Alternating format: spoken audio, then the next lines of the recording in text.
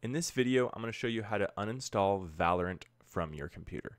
So first, you're going to want to make sure you close out of the Riot Games Launcher. And then down here, you're going to want to go to Show Hidden Icons and just make sure that this Riot client still isn't active. So we're going to right-click that and we're going to hit Exit. That might cause you some issues. So now that the Riot game client is closed, and next I'm going to click into here and I'm going to type in Valorant. So here we have the Valorant app. I'm going to right click that and I'm going to click uninstall. You can either select it and then click uninstall here or right click it. We're going to go ahead and click uninstall. After a minute or two, it will uninstall Valorant from your computer. And then once that's been uninstalled, we can go ahead and delete the game files.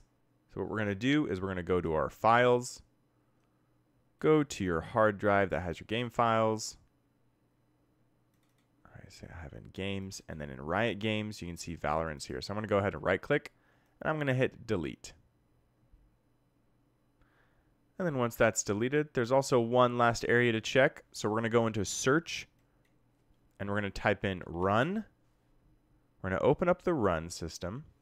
And then here, you're going to want to type in percentage local app data percentage. And then hit OK. And it's going to open up all of these files as well. And we're going to scroll down till we find this Valorant file. And we're going to go ahead and we're going to delete that as well. Now you have successfully uninstalled Valorant from your computer and deleted all of the game files.